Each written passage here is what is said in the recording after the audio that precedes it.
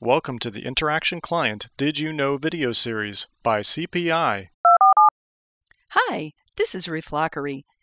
Did you know that your Interaction Client has an incredible number of functions that you can customize to support the way you work? Today we're going to look at the configuration dialog and show you different ways to customize your client. There are four main things we want to focus on: alerting, recording personal prompts, general preferences, and finally, the ability of the client to automatically change your status. In your client, click on Options in the menu bar, then click on Configuration. Notice the top choice is Alerting. This is where you tell the system how to notify you that a call is coming in. You can have your client pop up in front of everything else on your screen. You can only have a desktop alert, also known as a toast, put in the corner of your screen. You can have the ring play through your computer speakers and/or your phone. You can set the amount of time a call alerts in your client before rolling to voicemail or taking another action you've defined in your client. Did you know that the client help documentation explains all of these features in detail? Be sure to check it out. The second thing we want to point out in configuration is recording your personal prompts. Let me take just a moment to explain the difference between a couple of these prompts. First, see the Record Agent Greeting button? This is used for call center agents, so most business users should never need this one. Next, notice the Record Out of Office button. Think of this greeting as the equivalent to your out of office notification in Outlook. Here, you record a detailed message explaining your absence and perhaps talking about who a caller would need to speak with if they have additional questions. Once the message is recorded, you must click the Activate Out of Office Message checkbox and click the Apply button to have the greeting play. Set your client to an unavailable status, such as out of office or on vacation, and your new greeting will now play to your callers. Be sure to deactivate this greeting when you return from your absence, just as you turn off out of office in Outlook. The next prompt to discuss is Record No Answer Message.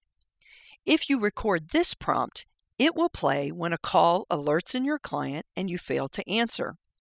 You could use this if you wanted a caller to hear your voice saying that you are unavailable, as opposed to having the system say you're unavailable. Personally, I prefer having the system do it because then I don't have to remember to record anything. But we wanted to be sure you knew this capability was here.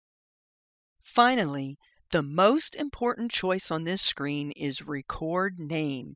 It's really important to do this so callers hear your name in your own voice. The system pronounces names phonetically, and often that just doesn't sound right. Here's the spot where you fix that.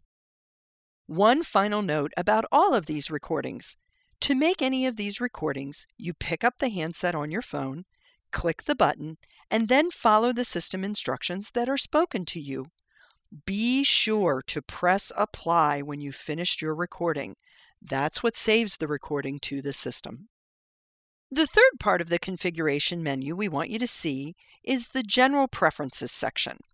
We want to mention that they are here. Again, if you have questions about what any of these would do for you, be sure to consult the client help. Finally, let's look at Auto Status Changer. Did you know that it takes 21 days to establish a habit? Changing your status is so very important to communicate presence to your colleagues, but it's something different than you are used to doing. While you're building the habit, take advantage of Auto Status Changer. To enable this feature, select the radio button to change your status when your workstation locks or your screensaver starts. Then, click the What to Change tab. Select a status from the Set My Status To drop-down list. I recommend people who are learning to change their status use Away from Desk. At this point, you must click Apply. Notice there are other options for configuring this feature. Again, you can check out the help if you want more details on how to use these other options. Remember, once you get used to accurately changing your status yourself in your client, you'll want to come back and turn off the auto status changer. Otherwise, if you set your status to in a meeting and then lock your workstation, the auto status changer would put you into away from desk, which is not as helpful to the folks who are calling you.